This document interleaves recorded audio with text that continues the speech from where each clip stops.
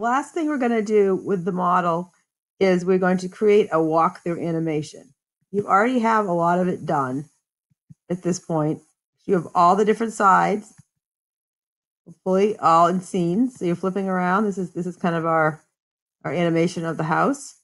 You're going to get closer to it like that, and then actually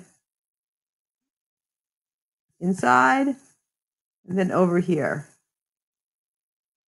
So you're going to continue doing that. You can use your look around a little bit more. Say I want to now show what my fabulous kitchen looks like that I worked so hard on. Look over here. Maybe I can take a scene of that. And then just kind of walk around your house, create different places you might want to go. I'm going to walk over there a little bit. It's going to happen over there. Oh, now I'm kind of outside. Went up the stairs there for a little bit. Just kind of whatever it is that you want to be showing. Let's go back. If you get lost, go back to your last scene and kind of move on from there. Maybe I should then look around. So just kind of set it up, your different scenes.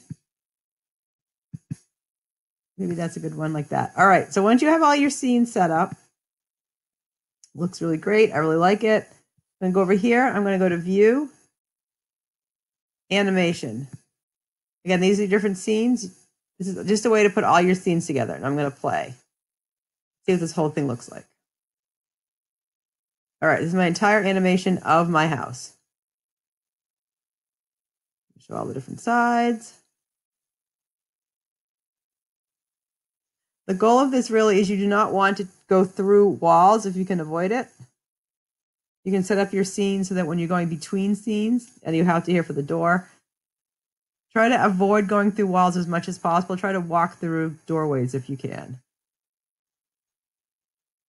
All right, and that's it. So after this, we're going to do a screenshot of your entire animation.